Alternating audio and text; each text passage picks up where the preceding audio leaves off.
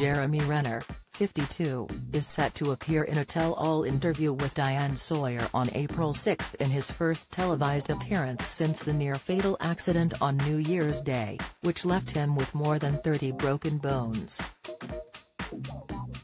On Wednesday, Good Morning America teased a snippet of the interview, showing the emotional Avengers star sitting in a wheelchair.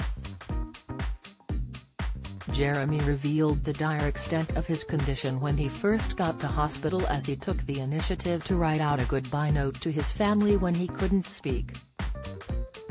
"I'm writing down notes in my phone, my last words to my family," was all he could say before being overwhelmed by emotion.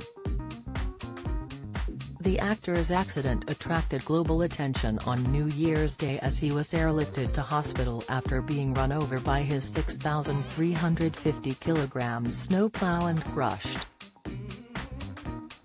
He had been using the plow to pull his nephew's truck out of the hefty snowfall around his Lake Tahoe home following a blizzard during December.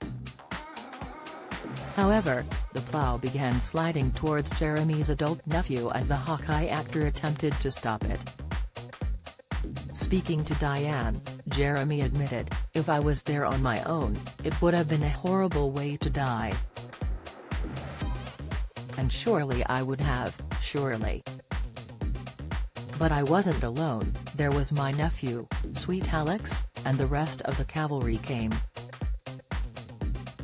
Don't miss.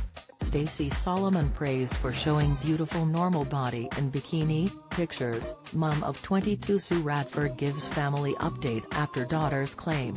Insight, Tom Daley and husband Dustin announced the birth of their second child. Latest, Jeremy sustained severe injuries in the accident, including blunt chest trauma and multiple broken bones, before being forced to spend his 52nd birthday in hospital, but is now making a steady recovery back home. In another snippet from the interview, the actor revealed he was awake throughout the gruesome experience, and felt all of it but would do it all again to save his beloved nephew.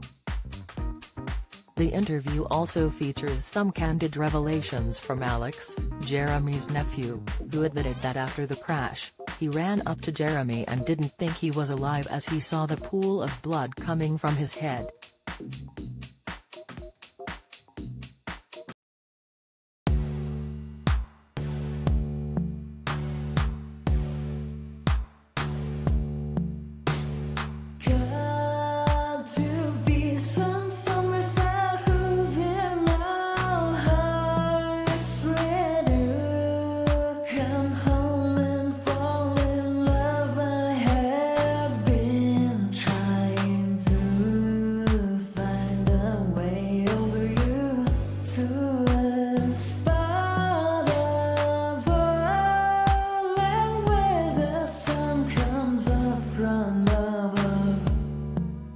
Now take